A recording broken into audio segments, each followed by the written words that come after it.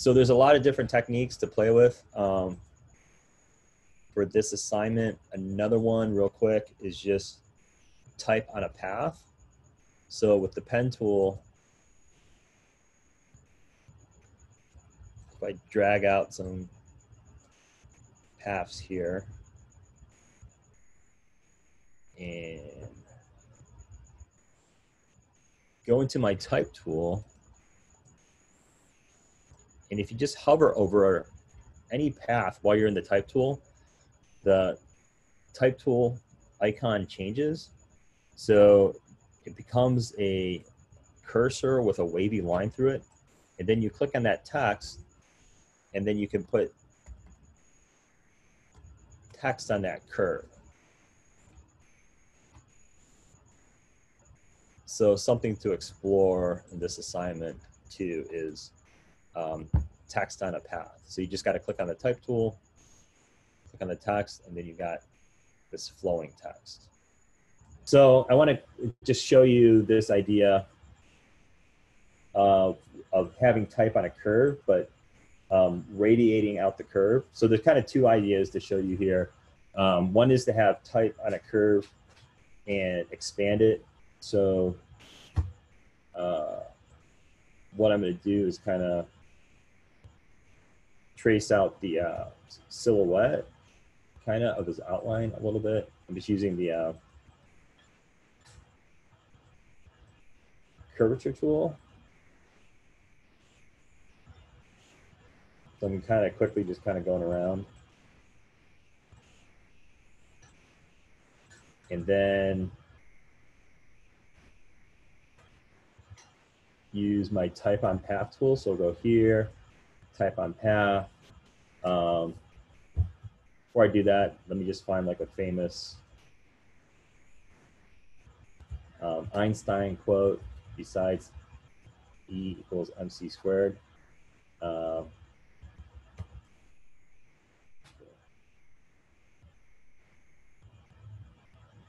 this is a good one. Imagination is more important than knowledge. So that's a really good Einstein quote. So I'm going to take that, I'm going to apply that.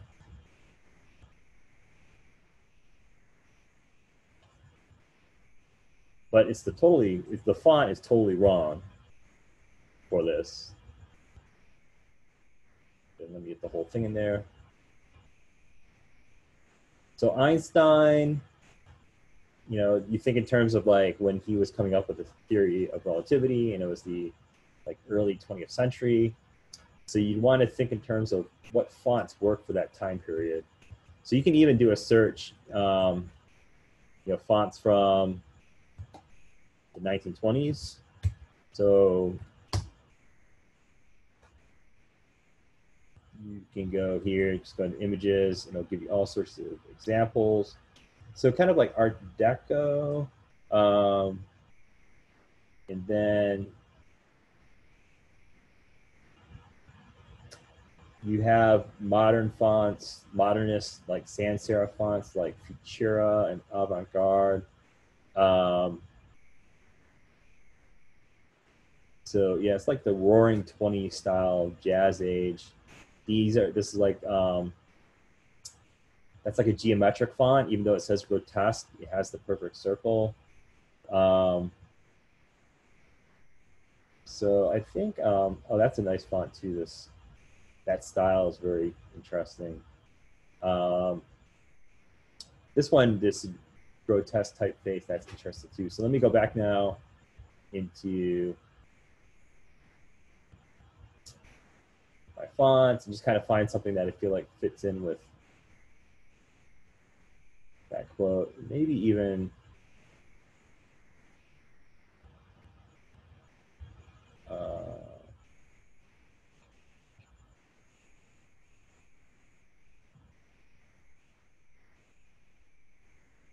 I don't know if any of these really work. Let's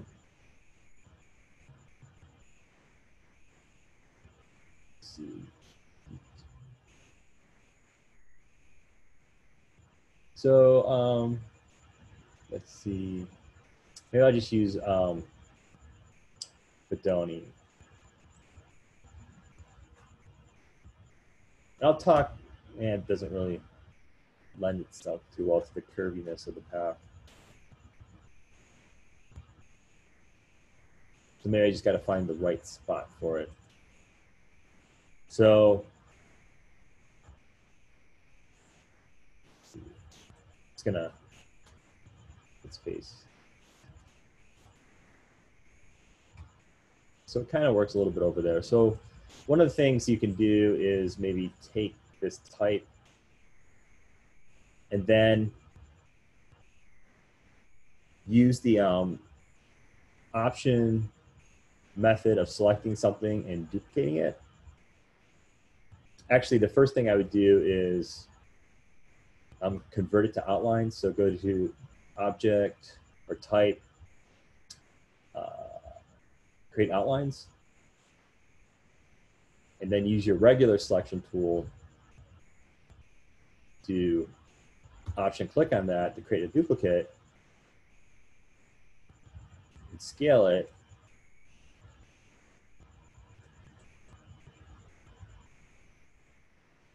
You can scale even more.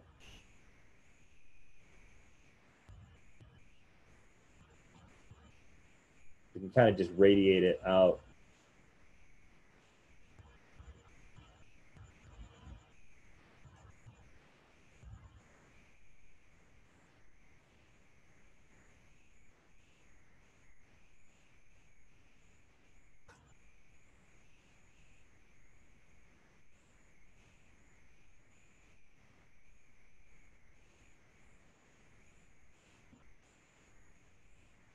So it's just like doing like a radiation kind of growth type effect of that. Another thing you can do too is with the type tool,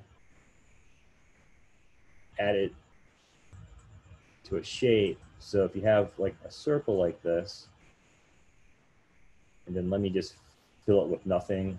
So I'm going to have no fill. And then again, with something like this, I'll copy it so I have a backup. So I'm just hitting copy once there. And then when you add type to like a circle like this, and you see logos that have like a circular type on top and circular type on the bottom. Here I'm going to use my type tool again. And here I'll just like type out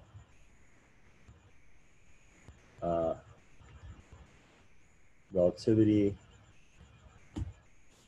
So with the type on the curve tool, you have options. So if you, let's see,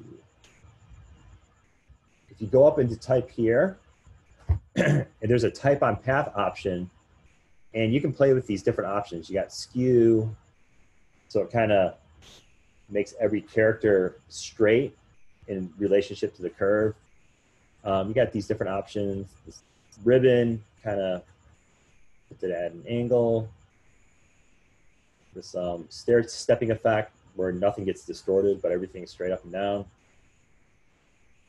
And then you can go into gravity. I'll just do that one too.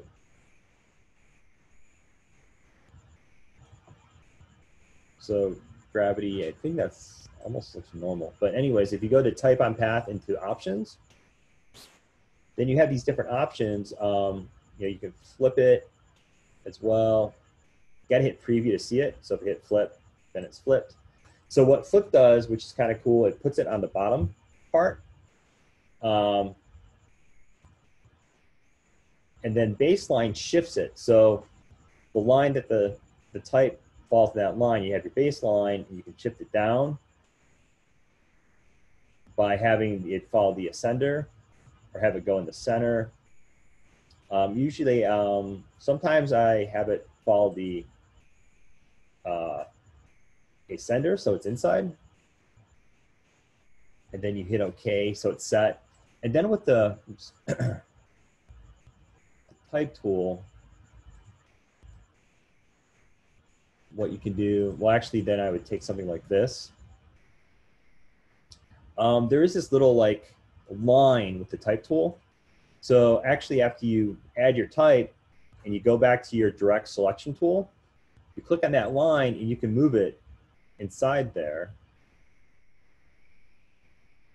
And you can flip it as well. So you can actually flip it if you want to flip it. It's kind of a pain actually to do that sometimes, but you can reposition it with that line. See, I just flipped it just there. It can be a little like wonky, so you got to kind of do it slowly. So you can take something like that and maybe and then I have my copy of my circle, or you can actually copy this again by just selecting it, Command C and Command F. And then taking the copy, you have to find that line, oops.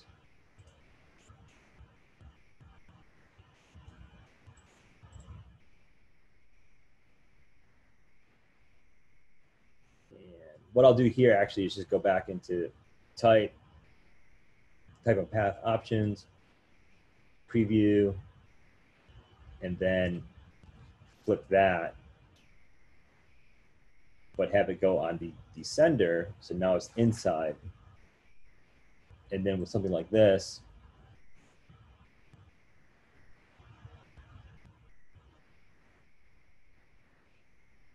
and if it's a pain, you can actually just rotate it too. So just rotate it like that.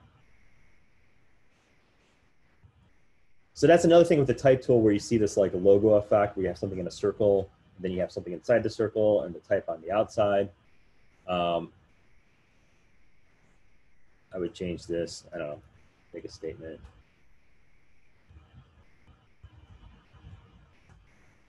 So everything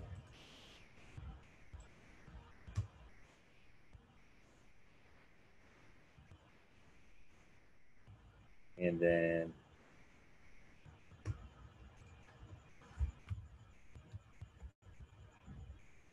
you have the word letters is in there. I don't know about this. It doesn't really work. But anyways, I don't know. That's just adding type to the circle and manipulating it. And then thinking about what else you can do. So these are just some different techniques you can use.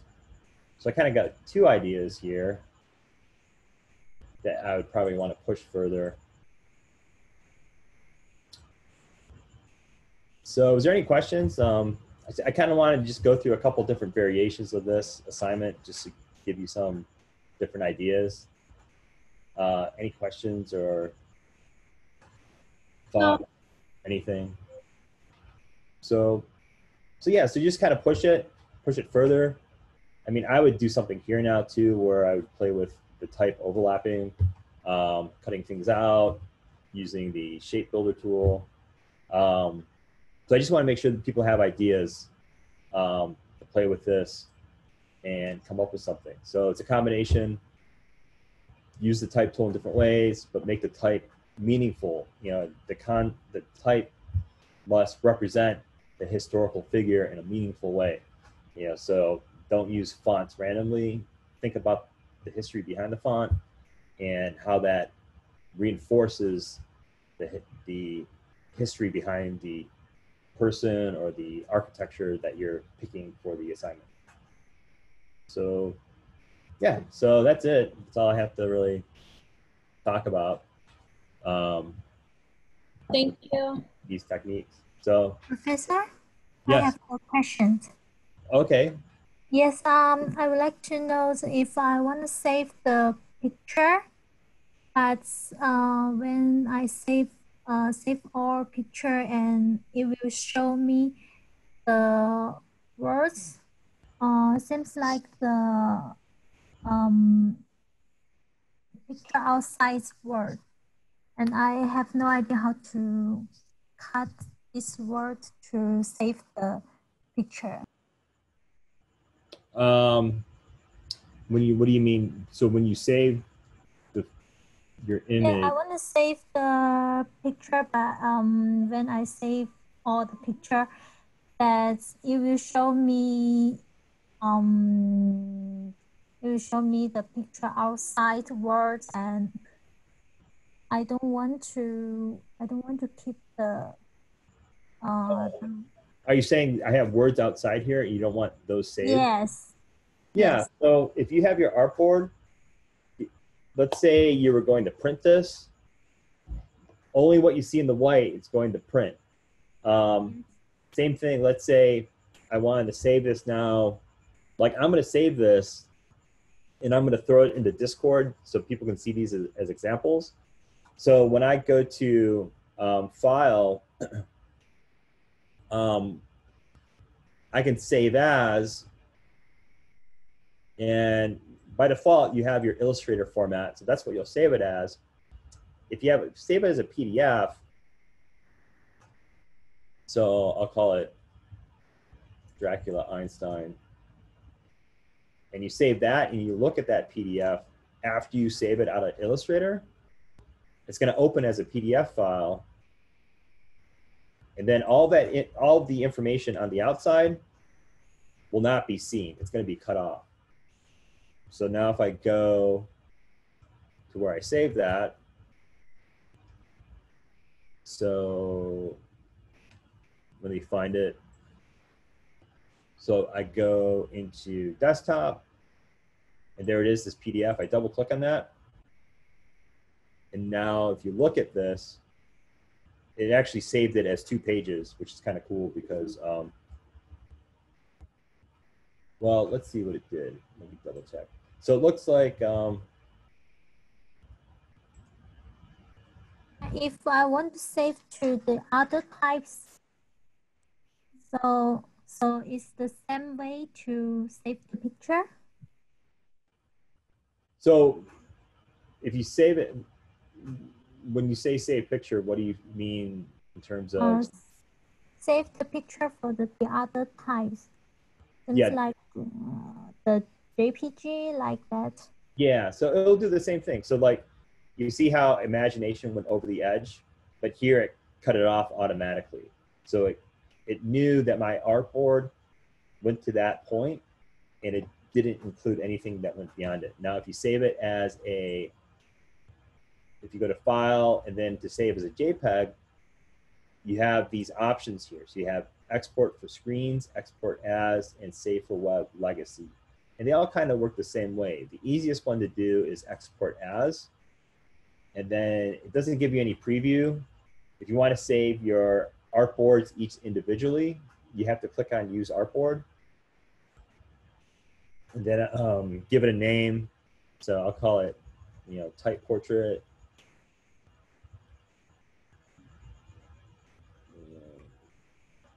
Save it to my desktop. And then here it's giving you a little preview, and everything that is set here at 72 is fine if it's just going to be something you look on a website or you send in an email, let's say, hit OK. And now when I go to that image here, it saved these 2, type portrait 1, that's my 1 artboard, and I open that up, and there it is right there. It's funny that the PDF version did not save the Dracula type that was going up and down. It did not like it for some reason, so it didn't include it, but it did include it here. So yeah, if you want to share these, let's say on Discord, you would probably want to save them as a web format, like a JPEG or a PNG.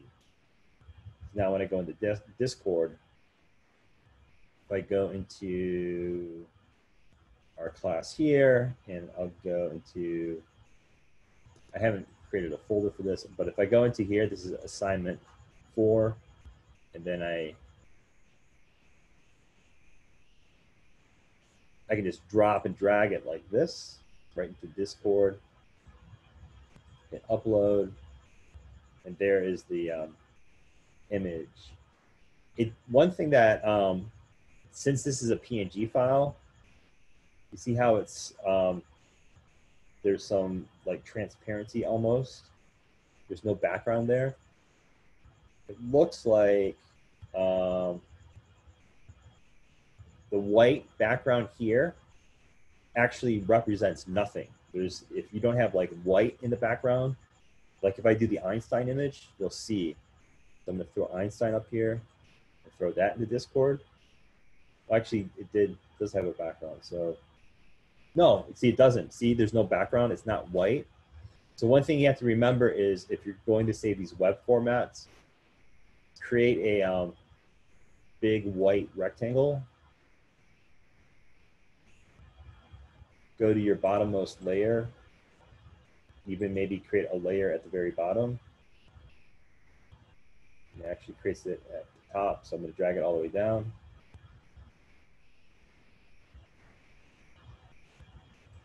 I think right there is fine. And then go to your rectangle tool and draw out a rectangle. And now it's filled with white. And now when I save this, it will have a white background. But the white of the screen really means no image at all. It means transparent. And when you save it, there's no pixels there unless you create this white background and put it all the way in the background. And I'll show you this one last method. So of saving these out, if you go to Window, there's this asset export. So I'll just show you this one last thing. It's good to know these little tricks for exporting. So if you go back to File, there's also under Export a screen for screens, which is somewhat similar to this.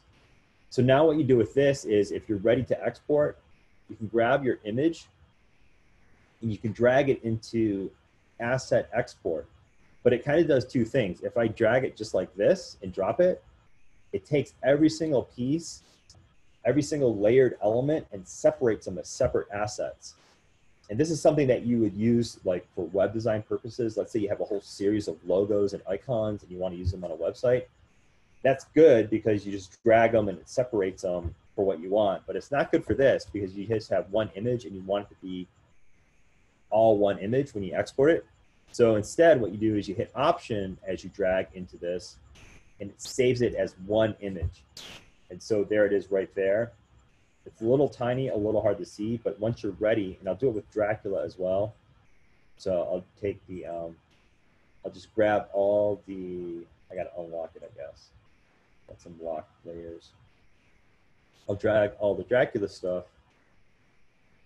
And then one more locked layer, lock. Okay, there you go. So I'll grab everything here, but you have to hit Option and then you drag it out and then it's there. And then when you're ready to export this, there's options down here, but you can pick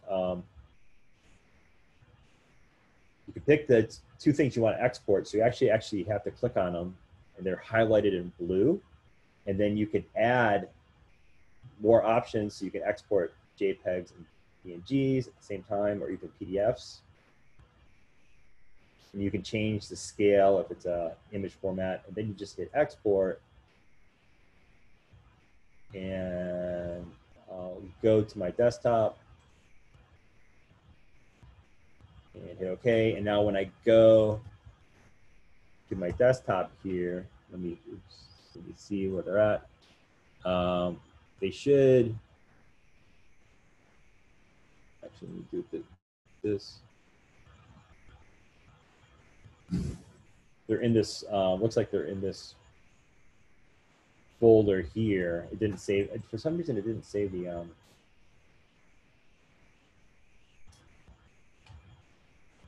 PNGs. I don't know why, but and then here it is. But let me go back real quick. And it should have saved the PNGs too.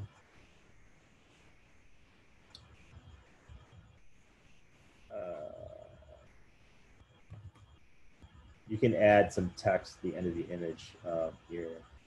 I'm going to get rid of PDF and I'm going to hit export one more time. And oh, I think you know what it did? It saved it outside of the folder, so they're there. And it's saving it based on these names, asset 10 and 11. So now if I go to desktop, and now I'm gonna go back to one of these PNGs. You see it has the background now. So it does have a background now because they added it. Same with Einstein. Has the background. So just one tip for making sure you have a background there, adding that light. So that's a long answer to your question, but if you just save it, export, pick JPEG, PNG, or PDF, then it'll only export what's on the artboard. Is that good? Yeah, I understand. Thank you. So, yep, you're welcome. All right. Is there any more questions about anything? No? No. So, okay. So that's all I have. I mean, I think everybody should understand this assignment pretty well then. If you have any questions, just kind of connect with me on Discord, and I'm always around.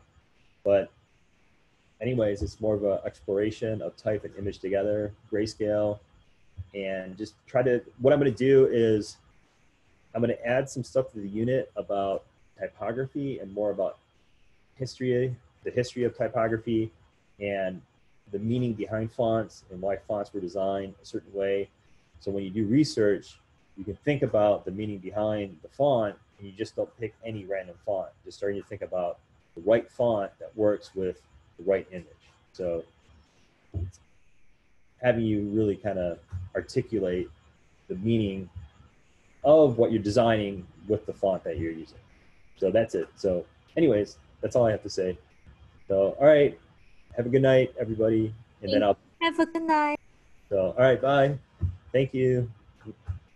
See you later.